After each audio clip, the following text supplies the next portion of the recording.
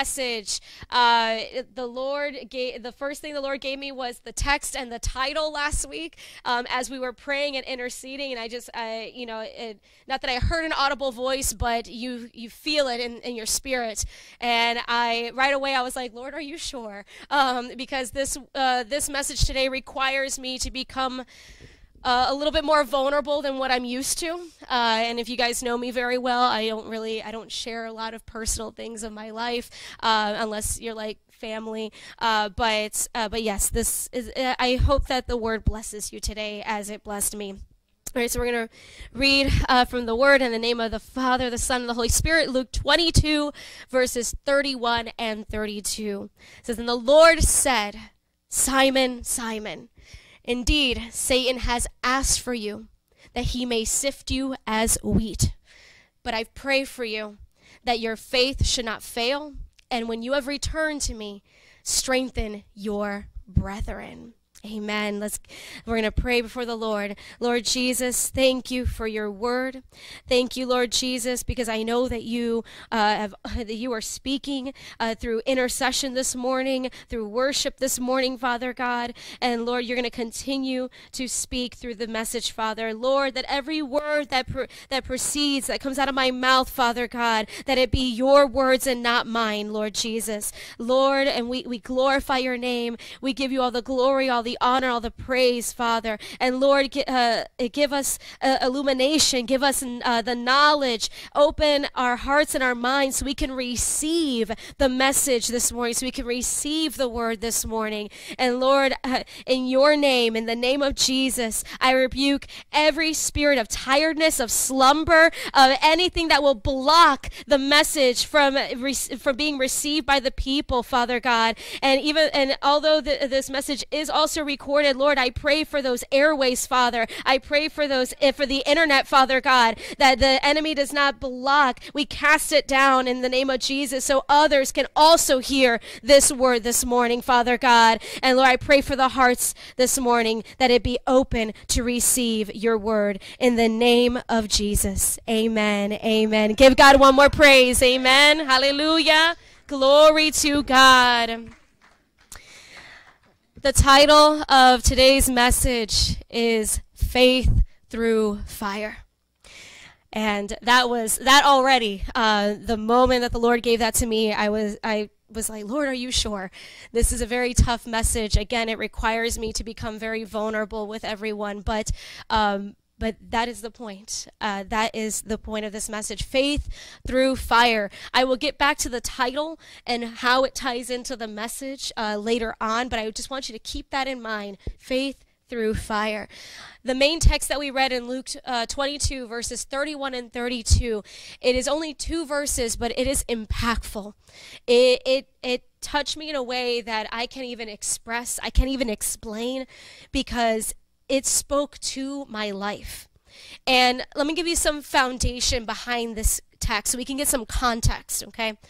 So up until this point, if you actually read the verses before that, I want to say even 1, 2, 3 verses before that, you'll see everything that leads up to that point when Jesus turns to Simon Peter and says that Satan has asked for you, has asked to sift you. And if you actually go back to the beginning of that chapter even, and I encourage you to read it, it's powerful. Up until that point, Jesus initiated communion. How beautiful is that? To be the Last Supper. He initiated communion. He calls out his betrayer Judas. Judas flees from the table. And then right before this passage, he praises the disciples for staying with him and being by his side. He even says, if you actually look at the verse before that, it says, "But you are those who have continued with me in my trials. I will bestow upon you a kingdom, just as my Father bestowed upon me." That, what a beautiful blessing. So they've had communion. Judas is pointed out that he's going to betray Jesus. He flees. They are promised this beautiful kingdom. "I will bestow a kingdom upon you, just as my Father bestowed upon me."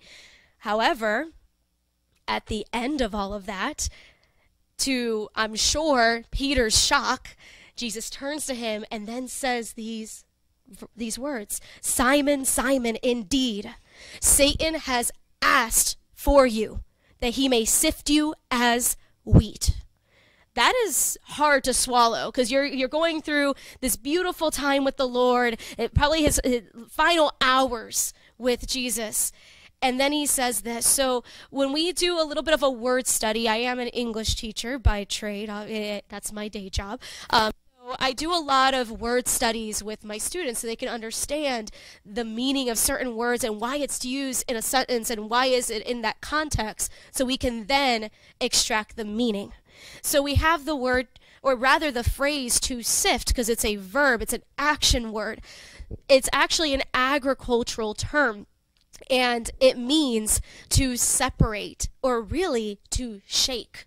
And during Bible times, whenever they would sift wheat so they can separate, because the whole point of sifting was to separate the fine part of the wheat, the end product, from the coarse part of it, because you don't want the coarse end. You don't want that in your wheat. You want just the fine wheat, because then from there you can make so many other things. And the reason why they had to sift it was for that. But then I would say before machinery was invented, before the sifting process became easier for man, at this time, everything had to be done by hand. So I would imagine that this shaking couldn't be done nicely. It had to be done more violently and more with, just with that strength. And not only that, I was watching, just to kind of educate myself on the sifting process. YouTube is great. Watched a few videos, and I didn't realize that the sifting process was multiple siftings. Like, you don't just sift it once. You put whatever you've sifted back into that basket and you sift it again, and then you take the remains of it, put it back, and you sift it again. So it's a multiple time sifting. So when Jesus says, Peter, Simon Peter, the Satan has asked to sift you, we're not talking about a regular problem or a regular situation or just a difficulty that one may encounter. We're talking about the shaking of a lifetime. And he's about to experience a shake, a violent shaking that will make or break his life, both physically and spiritually. And it'll make or break his future ministry, which is the spreading of the gospel and the building of the church. So to this day, and if we go back to that first part of that verse, Satan has asked for you. To this day, Satan still in 2022 has to go before the Father to ask to sift the children of God. Now, and let's kind of separate children of God, right? Because those who belong to the world, Satan doesn't have to ask permission. He can just do whatever he wants. They belong to him. But why the children of God? Because we don't belong to the world. If you are saved and by the blood of Jesus, and you have repented with a honest and true heart, and you are washed by the blood of Jesus, you belong to God. And so Satan cannot just do whatever he wants. He has to ask, especially for those seasons of sifting. Okay, so let's talk about that process, that sifting process. So how do we know that we are being sifted? Because it is very different from just a problem or something that happens. So I broke it down 3 different ways. The first way that we can kind of, determine a sifting is that was the situation caused by you? Because usually problems, many times, I will be the first one to admit, many times they're caused by ourselves due to bad choices, and therefore we experience the well-deserved consequences. That's not a sifting. That is not a sifting, okay? So if you caused something to happen, you made a bad choice, and be like, oh Lord, I'm being sifted. No. I'm going through a season. No, you're not. You caused it. These are the well-deserved consequences. But then you have a different type of situation. There are moments of difficulty that are caused by other people, okay, who bring problems to your life, especially with family and close friends who definitely expect you to carry their cross for them along with yours, and you're like, nope, that can't happen. And then when you start feeling the burden and the heaviness of other people's issues, that is not a sifting. That means you need to put boundaries, or like at least say, hey, I have to carry my cross, you carry yours. There's nothing wrong or unchristian about that, okay? That there's nothing wrong with telling someone these are the boundaries, because you cannot carry the cross of many people, including yours. You'll fall over probably dead, okay? So let's separate what's caused by ourselves and other people from what Jesus is calling a sifting. This is what a sifting really is. They are seasons of unexplained trials or tribulations, and they seem to occur without a cause. Nothing caused it. Nothing prepared you for it. It's almost the phrase like it came out of nowhere, or it's out of your control. We usually don't know how long this process is going to take or how intense it can become.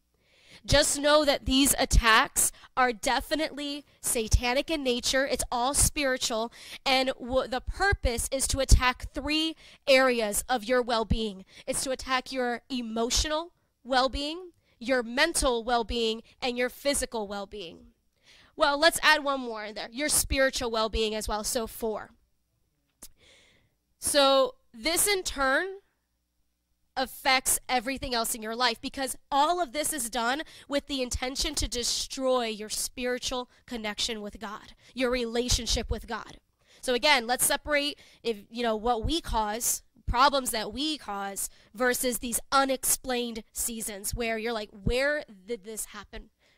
Where did this come from? So it all affects your prayer life, your church life, okay? It affects your desire to congregate with one another, which, by the way, one of the most important things we need to do is to continue to congregate with one another, and the overall desire to seek the Lord. It affects those 3 areas: prayer, your church life, and your desire to seek the Lord. So for the children of God, those who are truly separated and washed by the blood of Jesus, these attacks are allowed by God. These seasons of sifting are allowed by God. And have you ever noticed, and this is kind of a rhetorical question, you can laugh at it, that's fine. Haven't you ever noticed that these like particular seasons always happen in an area that you're the weakest in your life? All the time, and we don't tend to think of like, why can't it be in an area that you're strong in, that you have strong faith and you're on top of the world? That's easy, but then there are areas in our lives where we are weak, and God allows certain things in those particular areas. I want you to hang on to that thought for a moment about areas of weakness in our life. So the reason why I mention this is because there are many instances in the Bible where a time of sifting has occurred. Satan had to ask God permission to cause that to happen.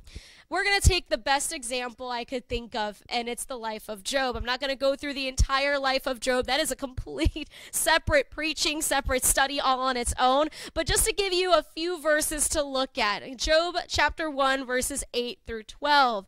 This is a prime example of Satan having to ask God permission to basically do his work in someone's life. It says, then the Lord said to Satan, have you considered my servant Job? That always makes me laugh, because in this case, God brought it up. And then Satan had to ask, well, will you let me? How far can I go with this? But God brought it up, and he brought it up for a specific purpose. Even Job had weaknesses in his life. Okay, yes, he was a righteous man, but we're going to see that. He says, there's none like him on the earth, a blameless and upright man, one who fears God and shuns evil. So we know that Job was a righteous man on the earth, but even the most righteous have areas of weakness. Okay, so Satan answered the Lord and said, does Job fear God for nothing? Have you not made a hedge around him? In other words, he couldn't touch Job because of the way God had protected him, around his household, around all that he has on every side. You have blessed the work of his hands, and his possessions have increased in the land. But now stretch out your hand and touch all that he has, and he will surely curse you to your face. And the Lord said to Satan, behold, all that he has is in your power. Only do not lay a hand on his person. So God does put parameters on those seasons of sifting. God puts limitations on Satan.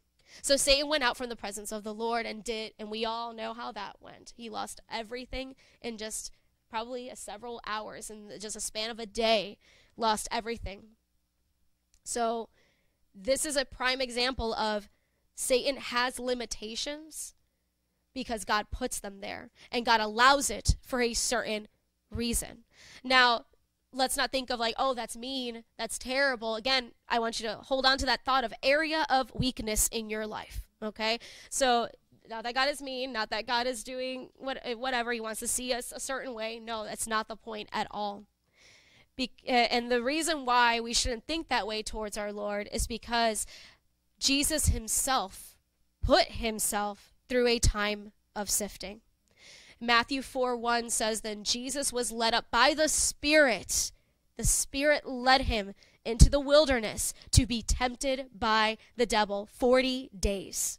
Okay, so he went through in a physical body to experience it, what we would experience in a season, in a time of sifting. Even the master himself did that.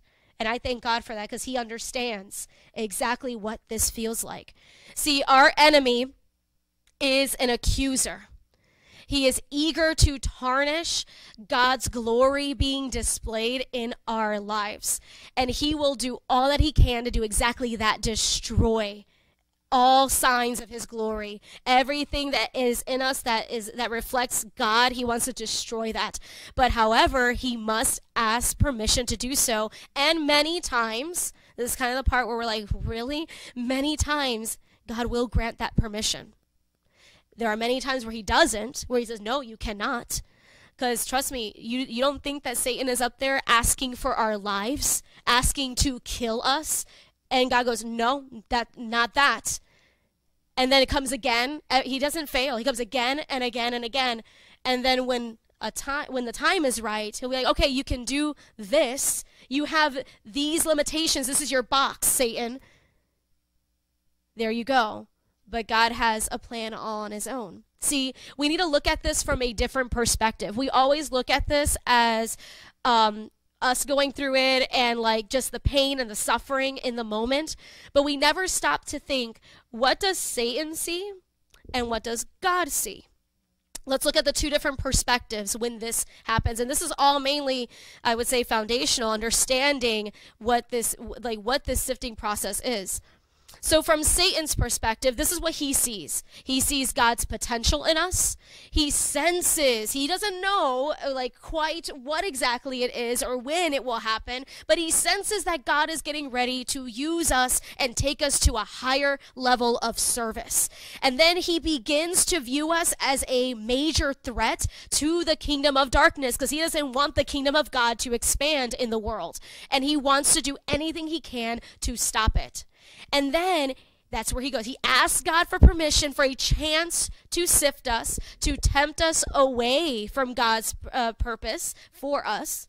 And then when he is granted that permission, he gives us all he's got, of course, within the parameters. And if we go back to Job, it was kind of a free-for-all, except don't touch his life. Okay? And sometimes that's how it is. It is a constant, hit after hit, punch after punch. He throws everything he has at us. And then, you know what he does? He sits back, not too far back, but he sits back and then closely watches our every response, our every move, everything we say. He hears all of that. He sends his agents to spy on us and to, you don't think that happens? Trust me, it does. There is a spiritual world out there. It is a warfare. They're watching you. It's like a surveillance camera. They're watching your every move to see your response, to hear what you say, because your confession is everything during this time of testing.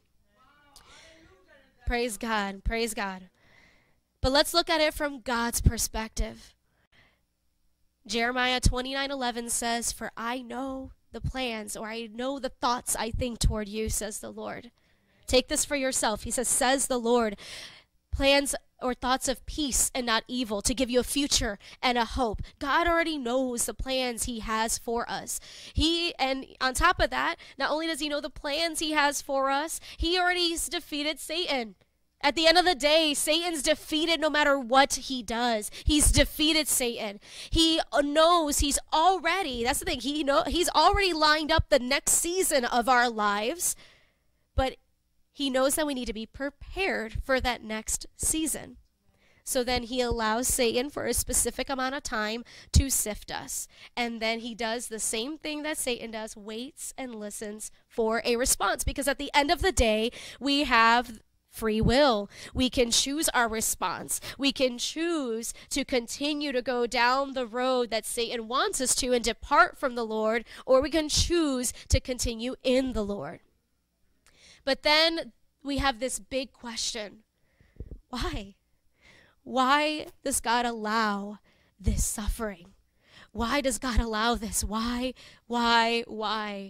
You know, it's very hard to stay away from that question. And a lot of times people do say it maliciously, like, why me? But there are moments where we're just like, oh God, why? Like, why? Just out of desperation. And earlier, I mentioned that when this violent shaking occurs, it tends to be in an area of weakness in our lives. So in an area that we have either like never been tested in before, or maybe we've encountered some issues but not at this intensity before. So let's go back to the title of the message, Faith Through Fire. God is so good. He is so, so good because he gave us the answer to our question. Our question's why? Why does God allow the suffering to occur? And we can find that in Romans chapter 5, verses 3 and 4. And I want you to hang on to this answer. And next time you ever have that thought of why, this is the answer. This is the why. Romans chapter 5, verses 3 through 4. And not only that, this is Paul speaking, not only that, but we also glory in tribulations. Glory in tribulations means be happy when you're going through trials, when you're going through suffering, because you know that tribulation produces perseverance, and perseverance character, and character hope. God is trying to build perseverance, God is trying to build character, and he's trying to build hope in that area of weakness. And the only way to do this is to put us through the fire. And Wednesdays, we've had many studies on this. For those of you that are here on Wednesday, how many times have we studied about being tried through the fire? And I'm going to remind you with some of these verses that we've studied. So that fire purifies. It gets rid of every impurity from metal substances. Job 23:10 says, but he knows the way I take. When he has tested me, I shall come forth as gold, reflecting God at the end of it. Psalm 66:10 says, for you, O God, have tested us. You have refined us as silver is refined. Zechariah 13:9. I will bring the 1/3 through the fire, will refine them as silver is refined, and test them as gold is tested. They will call my name, and I will answer them. I will say, this is my people, and each one will say, the Lord is my God. Let me bring you to the New Testament. The fire, the mentioning of fire doesn't end there, being tested through fire. 1 Corinthians 3:13 says, each one's work will become clear for the day will declare it, because it will be revealed by fire. Your works are revealed by fire, and the fire will test each one's work of what sort it is. And then finally, the last one I'm going to give you for this section is 1 Peter. From Peter himself, later on, when he writes 1st, 2nd Peter, chapter 1, verses 6 and 7. And this one I really want you to hang on, because this is after Peter's time of sifting. This is after the fact, when the church is already being built, when the church is already moving and working.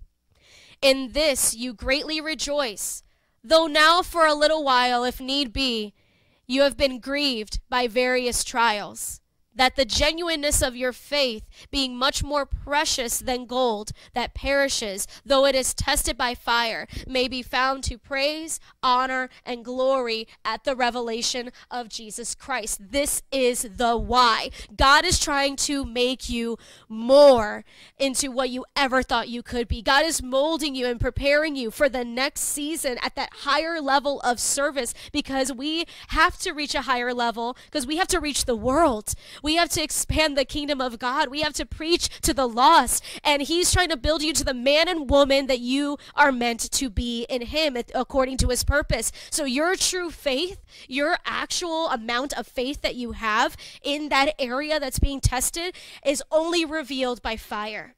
And your works within are only revealed by fire.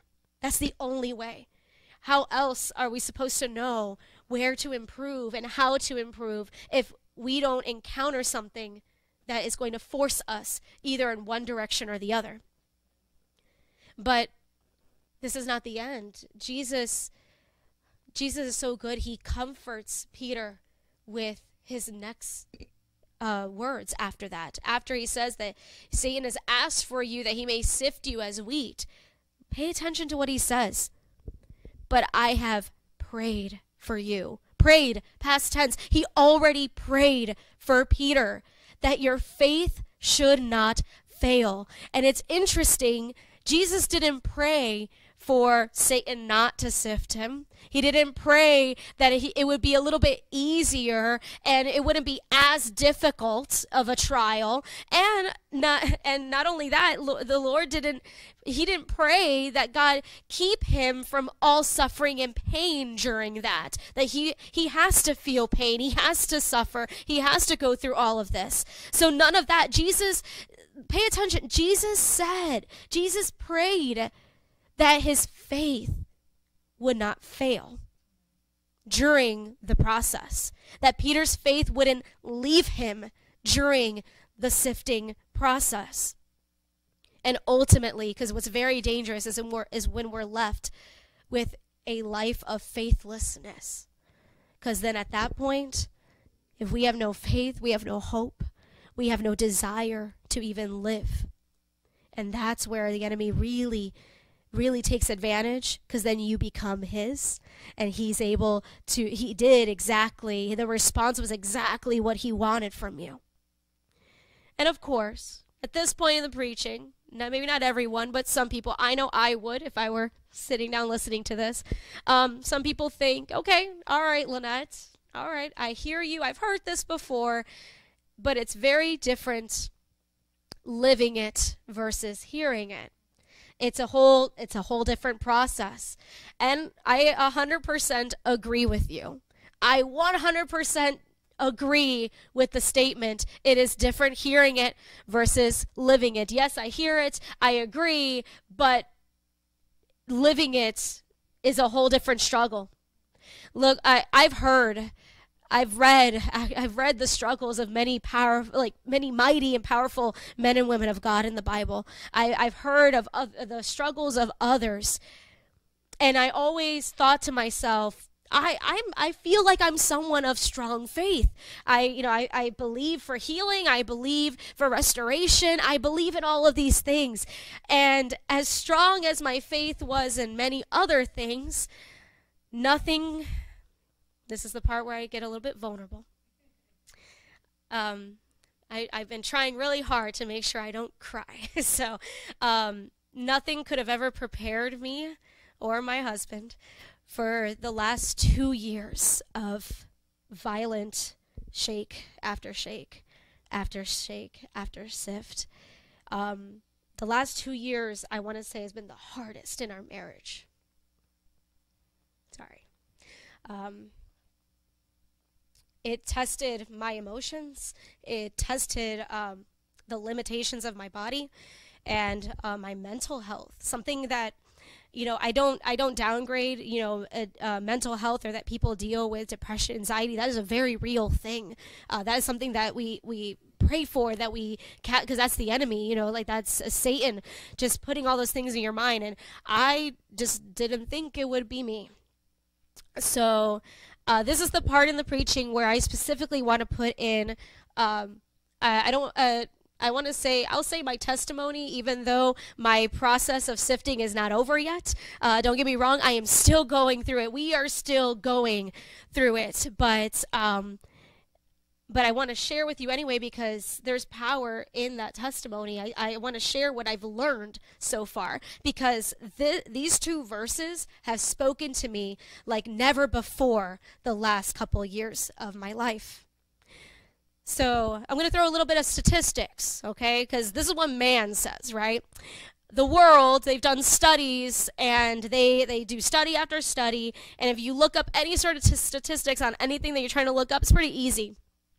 So did you know that 1 in 8 couples, they have trouble conceiving? I never knew that. I didn't think it was that common at all.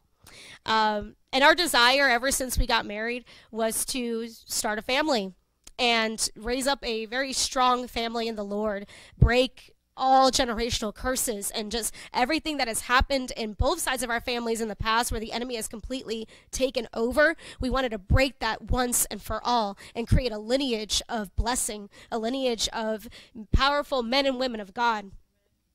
Teach our children the ways of the Lord and have warriors for Christ so they can expand the kingdom of God.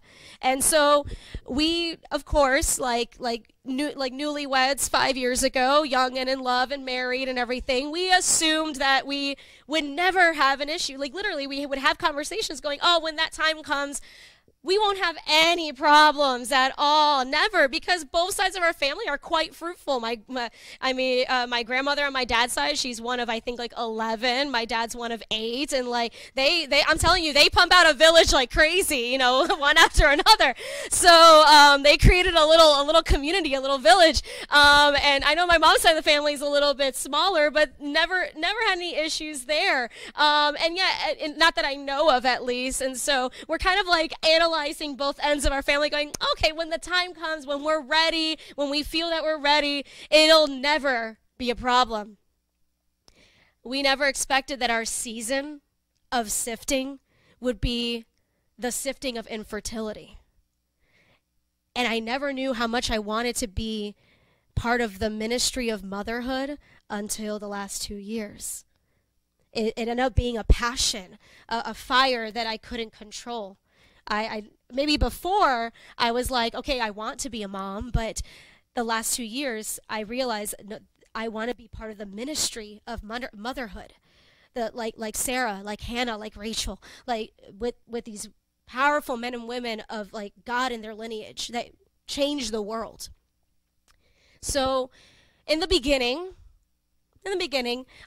again, statistics tell you that if a year has gone by, then you have to seek medical consultation. So begrudgingly, we did. And I say I, not so much my husband, as wonderful as he is, but I mostly went through a time of physical testing. Because guess what? They don't do much testing on males. They do a lot on the women. It's blood test after blood test, exam after exam, constant running after work to go to doctor's appointments, filling out paperwork after paperwork, dealing with insurance, all that stuff. And that was, I remember specifically one test that I had to get, which was an ultrasound. They had to do an ultrasound of the uterus, and that is painful.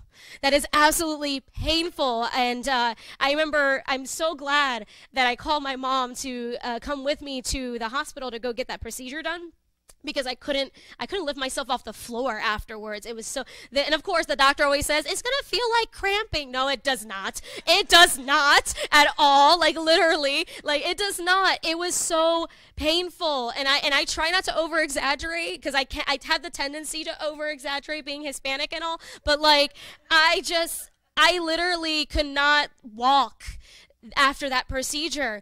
And I I felt destroyed. I want to say that was the moment where I was just like, is this what it is? Like, and then of course I get ahead of myself and I start thinking, what if this is not the last procedure I have to take? What if I have to go through more and more? And I've heard of IUIs and IVF and how painful that is and how stressful that process is. So I was tested physically, like, until my body, I felt like my body couldn't take it anymore. And then finally, we get the results, the results that created lots of anxiety in us. And unfortunately, the results weren't that favorable. Again, according to man, I'm not claiming any of this because the Lord is my healer, the Lord is my strength. But this is what the doctor says. Okay, this is what they state. They told us that we would probably not have a natural conception, but rather we have to have medical intervention for a chance at conceiving, for a chance. That there was no way that it could be done naturally because I only have one side working and the other one is blocked. So it's kind of like a 50-50 shot, and even then it's not so favorable. So when those results came in, then I wouldn't say that this is consecutive. It kind of all happens at the same time.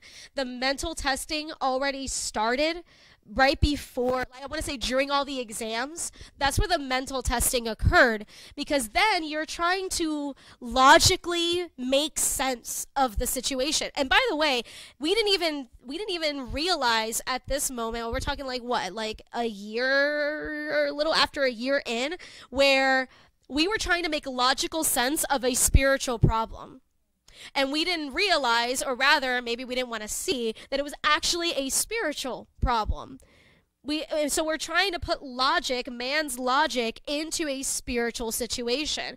So of course we're asking questions like, why can't my body function normally? What's going on? We're trying to come up with all of these reasons and all of these things to a spiritual season of testing.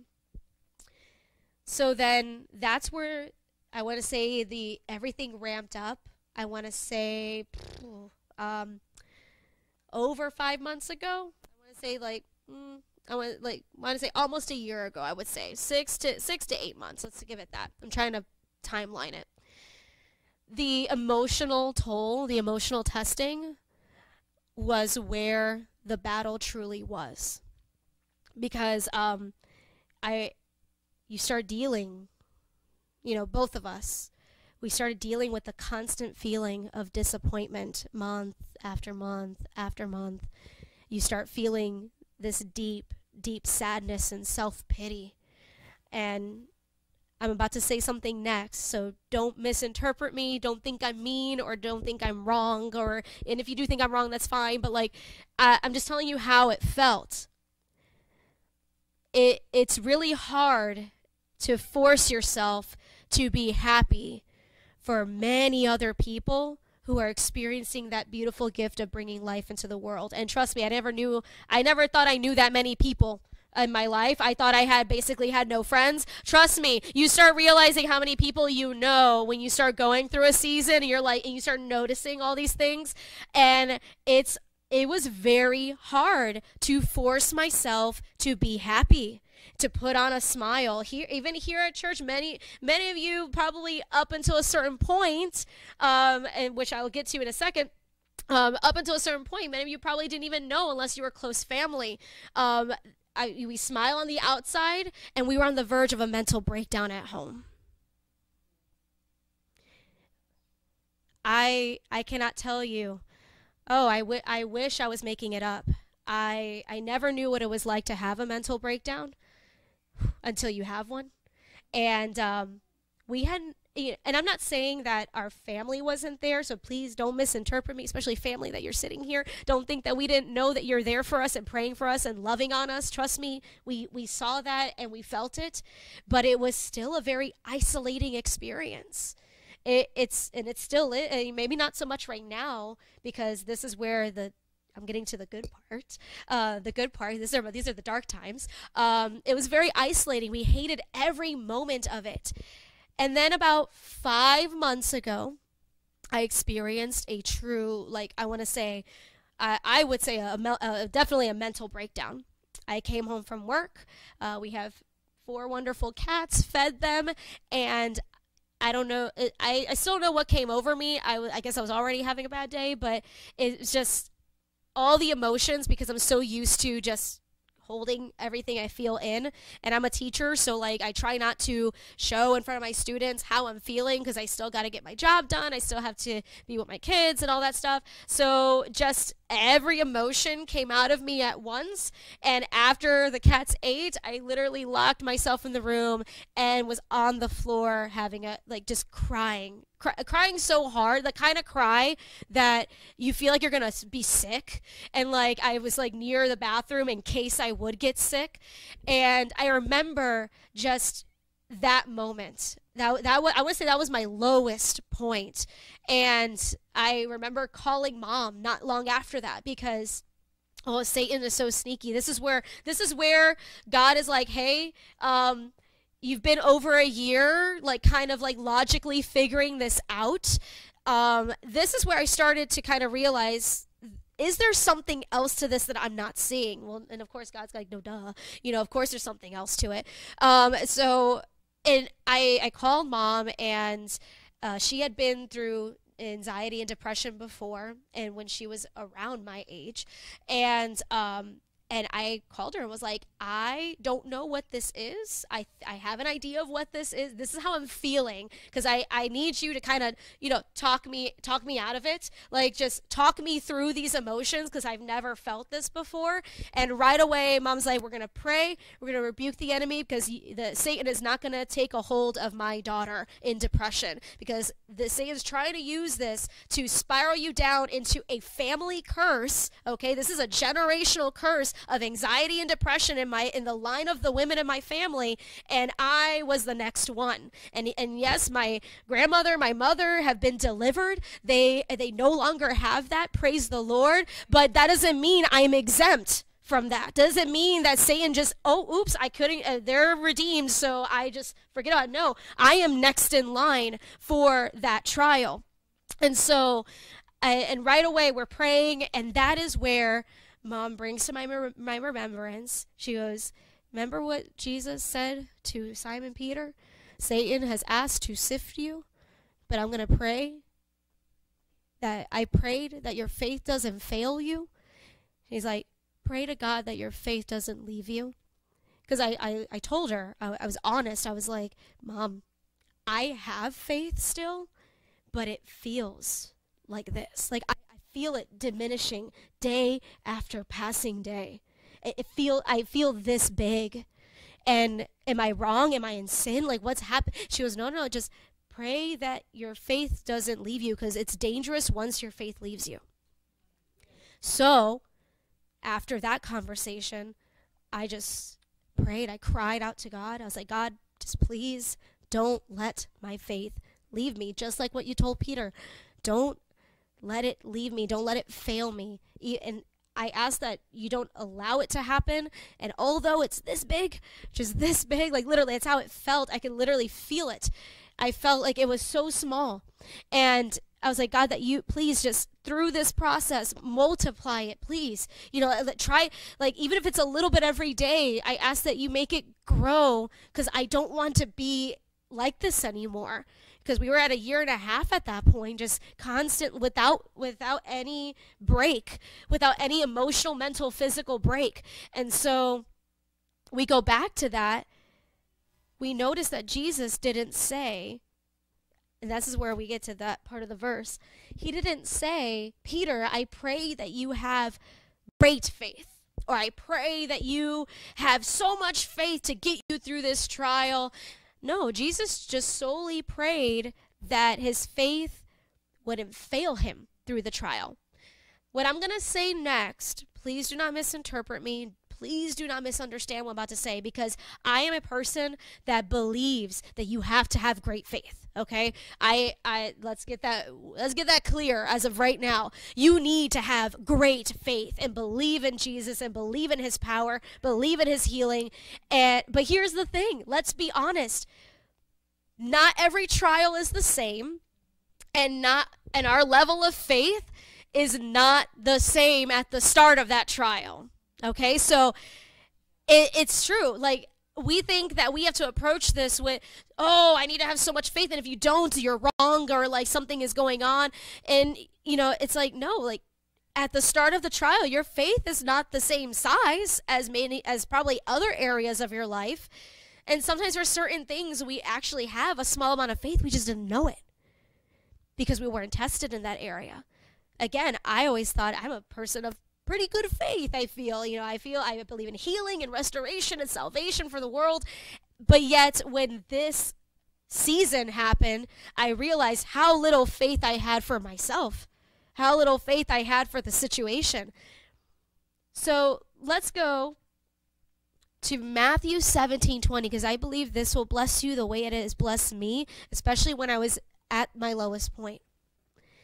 Matthew 17:20 says, "So Jesus said to them, because of your unbelief, for surely I say to you, if you have faith as a mustard seed, you will say to this mountain, move from here to there, and it will move, and nothing will be impossible for you." So even if your faith is this big at the moment, God can still move mountains. There's still nothing impossible at all.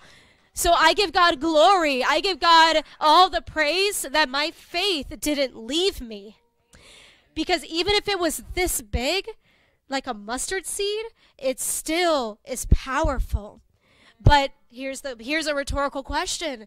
Does that mean that we stay with that same amount of faith? Absolutely. That's a huge no. Absolutely not. Because we go back to the why. Why are we being tested? Why are we going through this suffering? We are going through this because God has a new level of our service to him ready. And we need to be prepared for that service, because we go back to Romans chapter 5, verses 3 and 4, that we need to glory in tribulations, knowing that tribulation produces what? Perseverance, and that perseverance produces character, and character, hope. So in this next season, whatever God has planned for not just our lives, but the lives of our children, our future lineage, we need to have character. There's something that God had to build in us and grow in us for we can be ready to go into that next season of our lives. So I pray all the time, God, increase my faith and my hope. So I pray that for you today, this morning, that God increases your faith and your hope, whatever you're going through. So there was a moment where we definitely sat down together, where we start talking about, okay, let's look at some patterns. What's going on here? This is kind of out of nowhere. It's unexplained. It's just wasn't caused by anything. There's nothing physically I could do. I can't exercise my way according to man, according to what the doctor says. I can't exercise my way out of it or eat healthy my way out of it. This is just biologically something that has occurred, and it's out of our control. So once we realized that this was very demonic and spiritual in attack, like in nature, we understood what God was trying to create and mold in us through the process. We started seeing it through the fire. We were being revealed all of the areas of our life that needed to improve, and one big one was our perspective. Okay, like the way we see certain things. I'll get back to that in a second. And because we were at that point over a year and a half of just living on the bus of self-pity, and that's not for you. God does not command that you live in self-pity. God, not at all. So that's where we were. But I want to say the one thing that had to change in our lives that we didn't realize before was a change in our prayer life. Because not saying we didn't pray, we do. Every night we pray together. We meditate daily on the Lord. Even when I'm at work, just Lord, bless the children, that even if they don't know you, that they see you through me. And so we had to change our prayer life. We had to go from weak prayer to powerful prayer, to prayer of actually fire and war, because this was a war we were fighting. We were trying to fight a demonic war and a demonic attack with a very quiet, lovely, beautiful, nice sounding prayer. It got to the point where especially in the beginning, we shut ourselves in our office, and we were just, yelling at Satan and casting him out and breaking every curse and every demon, every devil that was coming against us. Barrenness, we were attacking that. We were attacking, just curses in our family line, and just understanding that what was happening. And so we had to change our prayer to prayers of fire and war. And at that moment, once we kind of realized what was happening, that's where God answered my prayer about my faith. Because my faith is not the same anymore. It's not small like it once was.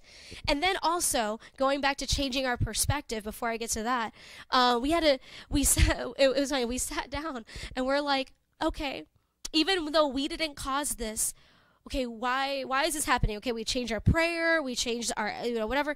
Then we kind of backtracked to 2 years ago? And we're like, did we do anything 2 years ago? Like, to kind of like, just out of curiosity, like you're trying to think timeline, like, what did I say? What did I do? Like, where can I adjust? And so we realized that this wasn't a coincidence, to the point where we kind of laughed, like, oh, that's what it is.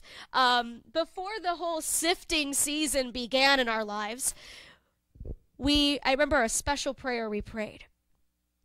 And we talked about it. We're like, wait a second. 2 years ago, what did we pray for? 2 years ago, when we started, like, hey, let's start a family. And before that, we prayed. And we prayed that we renounced every curse of Satan, alcoholism, depression, anxiety, all the family curses in the family. We renounced them, and we brought down every stronghold on both sides. We claimed our future lineage for the Lord. I remember we prayed a special prayer that, Lord, you're going to bless our family, you're going to bless our lineage, our children, our grandchildren, for many generations to come. They will build the church. They will be prophets. They will be preachers. They will be teachers. They will be evangelists. They'll be worshipers for you. They're going to go travel the world for you. And that's where we're like, wait a second, isn't that what we did 2 years ago? Oh, okay. So it all started making sense. So that's where God answered my prayer about my faith. He increased my faith. I have so much faith right now, it's not even funny. Like, I'm a completely different person. My speech is very different.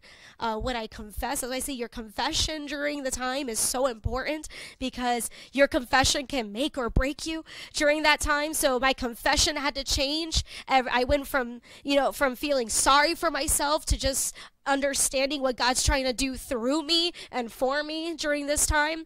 And he started speaking to us through his word. We were just receiving word after word, opening the Bible, and then someone would send me, like, hey, I was thinking about you. Here is a chapter that I want you to read. And I remember reading it's from Isaiah. The first line is, "O barren woman, rejoice, because your tents will expand," and everything. And I was like, oh, praise God. And and I'm like, oh, praise God for that. God was speaking to us through his word. For those of you that were here, spoke to us through a complete stranger, and we were like, wow, like, that's where my faith just really started to catapult into the air. And then finally, he was speaking to us through dreams. And we're not big dreamers, but you know what? If you need it, you're supposed to dream, because God communicates through dreams while you're sleeping. So pray to God that that every blockage be removed, so he can speak to you. And so he was speaking to us through dreams. And to make a long one short, this was recent. I want to say, about a month ago, something like that, around there. I had a dream that I walk out of my bedroom and I see construction workers knocking down the wall to our bedroom. And I look over in the dream, I look over to David and I go, David, what is happening? Like, did you hire construction workers? Like, we don't have the money, the budget for this. Like, what's happening? Like, why are they here? He goes, oh, they're expanding the house. They're expanding the bedroom.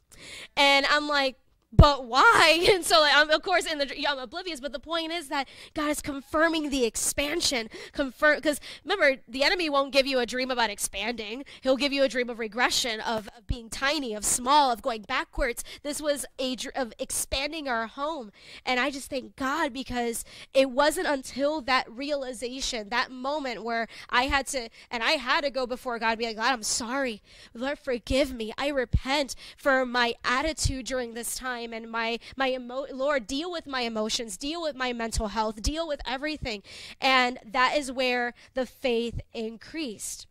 So from that moment on, from about 5 months ago till now, all we do is declare healing in both of our bodies. We renounce every malfunction in our bodies. We declare fruitfulness in the name of Jesus. We renounce barrenness in the name of Jesus. And here's the thing, and even if we have to go through treatment, even if that needs to happen, you know what man says?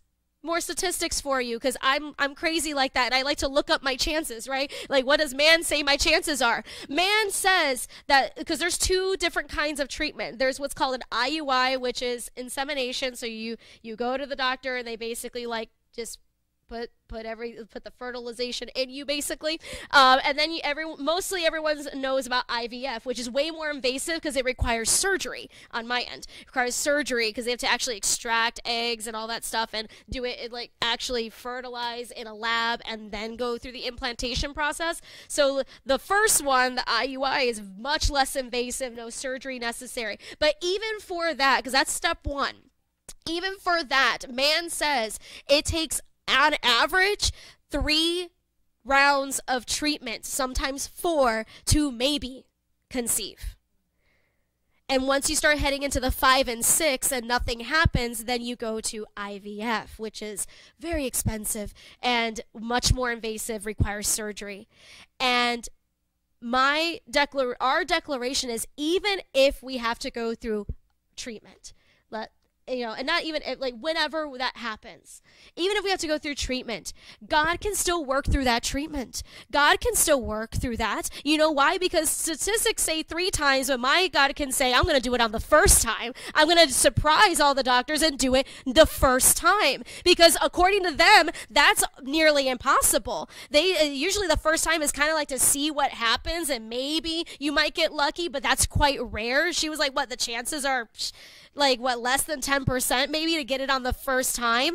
But no, I believe that my God is so great and so powerful and so real. He'll do it the first time and marvel everyone, because failure is not our portion. We were not meant to fail, and it is not yours either. You are not meant to fail through this. So whatever sifting process you may find yourself going through today, just know that you are not meant to fail that. You are meant to grow. You are meant to prosper. Remember, you're building perseverance, and perseverance, you're building character, and character, you're building hope. And God opened my eyes and showed me how he is using this to make us as a couple grow. So instead of focusing on the actual battle itself, because now our focus has changed. We're not focused on the battle. We're not focused on the attack. Yes, we renounce it. Yes, we attack back. But we're not focused on the battle itself, because Satan is already defeated. Satan's already done. He's just trying to throw cheap shots at us at this point, because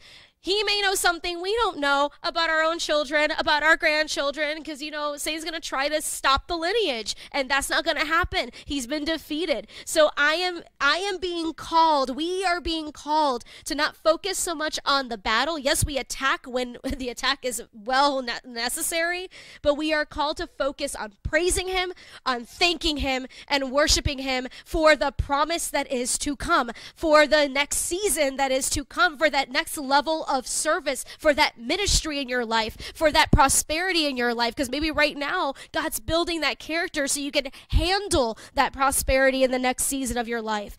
So you see, our role in all of this is to glorify the King of Kings and the Lord of Lords, because sifting seasons are meant to be strengthening seasons. So while the enemy sees it as an opportunity to stray you away from God's purpose, which unfortunately he succeeds sometimes, but the whole purpose, he tries to separate us from our faith, but God uses it to separate us from our fears and to separate us from living a life of little faith in that area. So he uses it to strengthen us, to refine us, and to purify us.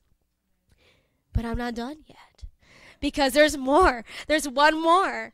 Because we're not done with those beautiful 2 verses where he says, Simon, Simon, Satan has asked to sift you as wheat. And he says, but I pray for you that your faith doesn't fail you. He ends with the most beautiful thing.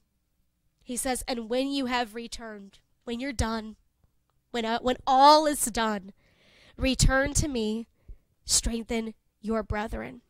This is so powerful, because God is, I take it for me too, not just Peter. I know Jesus is specifically talking to Peter, but the word of God is breathing and living and real, and it's for us. So I look at this and go, God is saying, Lynnette, when you are done, David, when you are done, return and strengthen your brethren. This is powerful, because he's tasking us with the duty, with the qualifications to strengthen our brothers and sisters in the faith that need support, because there are many others even within the church that have very little faith. So we have to strengthen one another. And let's take it further. Let's get out of the walls of the church. Let's strengthen the people and use our testimony, our qualifications to other people who don't know the Lord, and bring them to the kingdom of God, and bring them to the knowledge and love of Jesus, because it is through our testimony that brings people to the Lord. It is through the healing power in our lives that brings them to the Lord. And there are many people that don't have faith, that they are faithless, and we have to stir up that fire and ask the Lord, work in the lives of these people. And how else are they supposed to know the power of God if we don't share it? So Jesus tasked Peter, when you are done, don't just keep going. You have to come back and strengthen your brethren. So our ultimate purpose is our testimony. What Satan set out for you, for me, for all of us as a mental and emotional destruction, God allowed it for his glory. And whenever Satan has thrown whatever he's thrown at you, because only you can analyze your life and know whether the problems you have are caused by yourself or other people, or are they truly seasons of shaking, of violent sifting. So whatever Satan has thrown at you in your life, it was initially for your ultimate demise. It was initially for your destruction. And hey, he wants us dead. That's what he wants. That is he wants to stray you away from the Lord, get you without hope, without faith, without nothing. Then to ultimately, you think he's going to keep you alive very long? No, he's going to kill you. He's going to destroy you, because then at that point, you are his, and completely his, forever and all eternity. So that is the plan. So whatever he has, know that's the plan, to diminish your faith, for your demise. But you know what I say today? You know what I say and proclaim today over your life? I cast that down in the name of Jesus. Let's attack the enemy, attack him with a vengeance, because this time of sifting is not for Satan's glory. It is for God's glory. It is not for him to get a hold of your mental health. It is not for him to get a hold of your emotions and stray you away and put you in a dark place that you can't come back from. It is to build a testimony to bring others to the knowledge of Jesus Christ. So I tell you today, stand strong in the Lord. Be strong and courageous. Amen. Know that your perseverance produces character, and your character produces hope. And I pray that the Lord strengthens you the way he has strengthened us, because I am a very different person standing up here before you than I was 5, 6, 7 months ago, a year ago. And although many didn't know it, but that's what was happening. That's what was going on behind closed doors. But he has strengthened us, because the joy of the Lord is my strength. And I pray, just like Jesus prayed for Peter, I pray that whatever you're going through, if you're going through anything, I pray that your faith, even if it's this big, even if it's this big, I pray that it doesn't fail you, that it doesn't leave you, and that even with that faith like a mustard seed, that it moves mountains in the name of Jesus. And I pray that it grows and that you grow character, that you grow your hope and your faith in Jesus' name. Amen. Let's stand to praise the Lord.